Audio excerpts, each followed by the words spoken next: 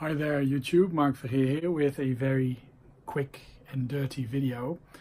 I was cleaning up some stuff and then I came across a plastic bag, and actually it's quite an interesting bag.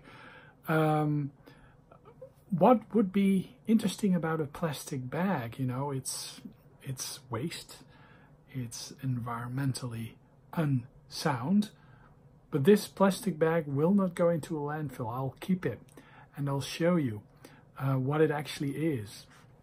Actually, this plastic bag was the plastic bag that my original PlayStation 2 came in.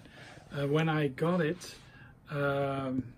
they put the box into this plastic bag and I carried it home. So it has a clear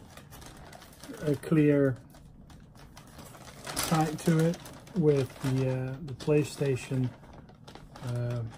logo, and it has a blue side with the PlayStation 2 logo, and I just kept it, and I'm keeping it, I guess. Not sure if any others have actually kept their PlayStation 2 console, but I mean this bag is 20 years old, I guess, you know. Weird.